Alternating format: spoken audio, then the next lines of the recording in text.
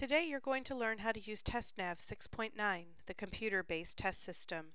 This practice test is designed for students who will take the Grade 6 FCAT 2.0 reading test.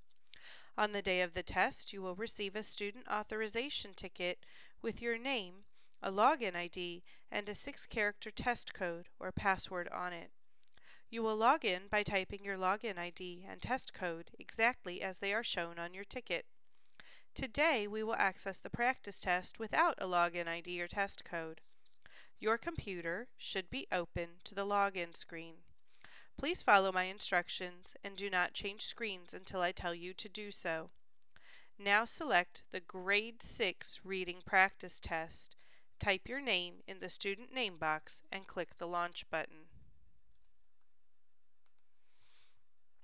You should see a welcome screen